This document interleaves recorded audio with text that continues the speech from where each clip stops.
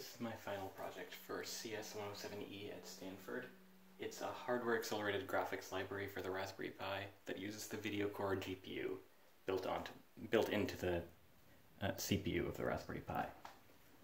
So to demonstrate the graphics library, I made a GUI library that includes this main menu, and you can see that the cursor is animated. It's running at about 65 frames per second right now.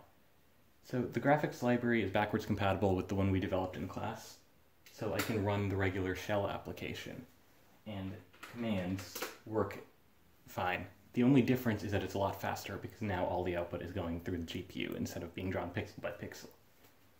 So if I run a command that produces a lot of output,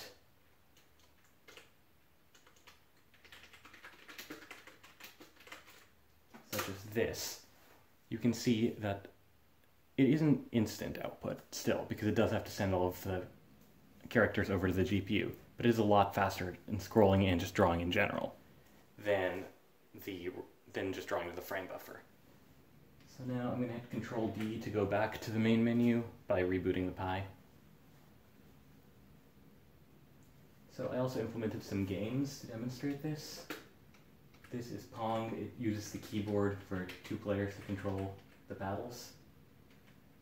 And this is running at around 70 frames per second, and this is full HD.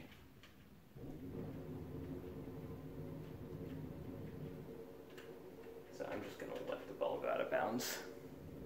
I also implemented a clone of Flappy Bird, which uses a Raspberry Pi in the place of a bird, or a raspberry image. That is the logo of the Raspberry Pi Foundation.